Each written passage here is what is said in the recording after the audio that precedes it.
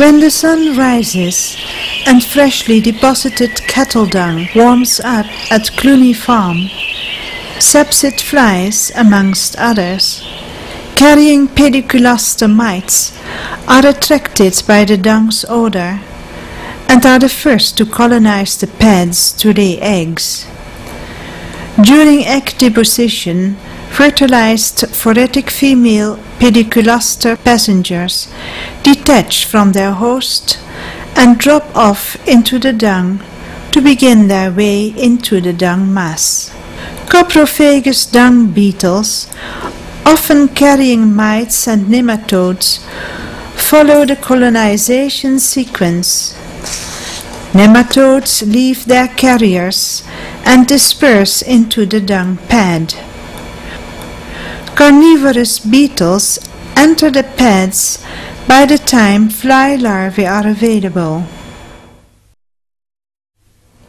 Predatory free-living mites, like this mesostigmatid and columbula, are also soon part of the dung ecosystem. Dung is ephemeral, and dung-breeding organisms have a limited time for their development within the pad.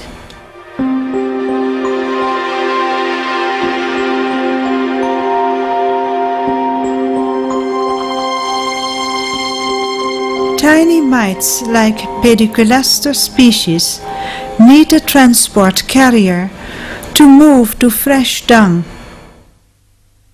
In the course of their evolution, they developed a Phoretic female stase, morphologically different from the stase that breeds in the pad.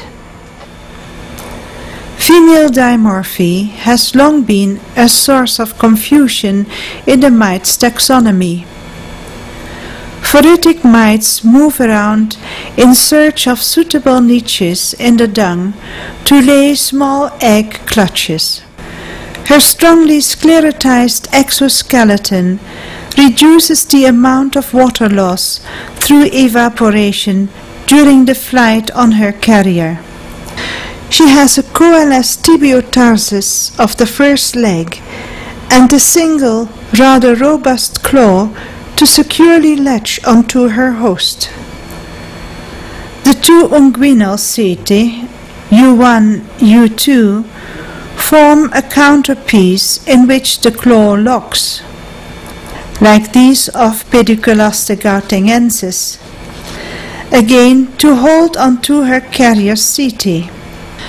The fourth pair of legs has no pads. Pediculaster mites have no eyes, but have several modified setae on their legs to enable them to communicate with the environment, like this striated olfactory sensulus omega-1. Females have modified spherical botryoidal sense receptors on their prodorsum. Females lay small batches of spherical eggs. These eggs are laid individually at unevenly spaced intervals. Females are able to determine the sex of their offspring. Depending on the ambient temperature, the eggs develop into larvae within 2 days. This time series of a developing embryo moving in its membrane was taken through the confocal laser scanning microscope with transmitted light. Tiny transparent six-legged larvae emerge and actively move around in search of food. As the larva ages, it becomes translucent and a crystalline substance accumulates dorsally. An inactive or quiescent larval stage lasts for about 4 days, during which an internal reorganization prepares a varied adult for emergence.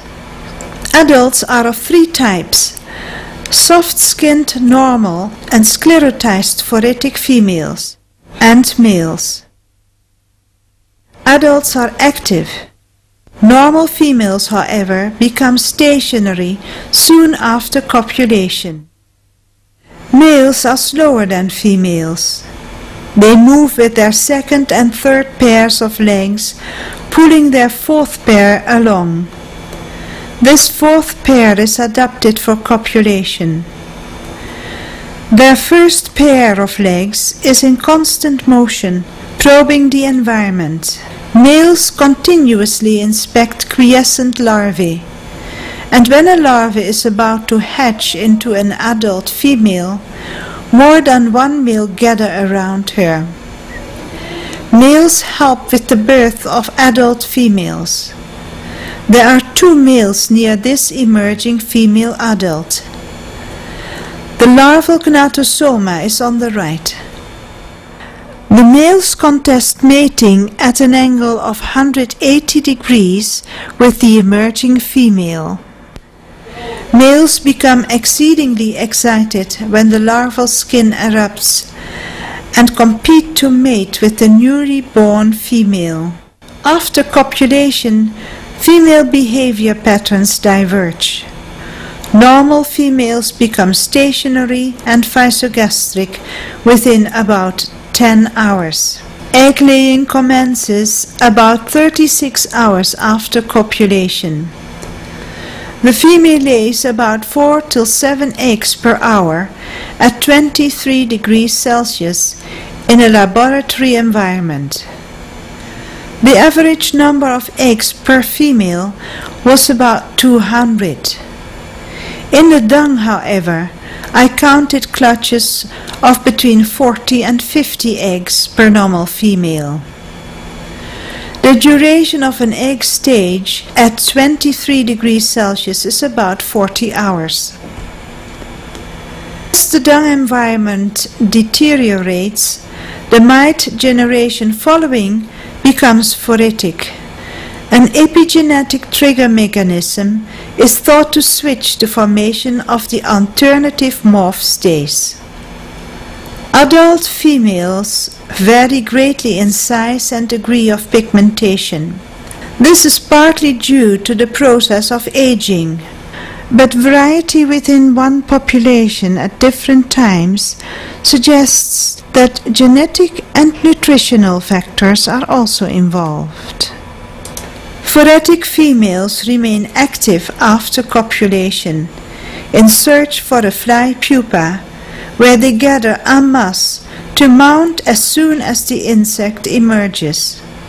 In this footage, the pupa underneath the crawling mites was empty, but remained attractive to the mites for several hours afterwards. Phoretic females seem not always immediately ready to catch a rite. Questing behavior, where mites stretch their first pair of legs in the air in search of chemical or mechanical clues, only commences after an interval.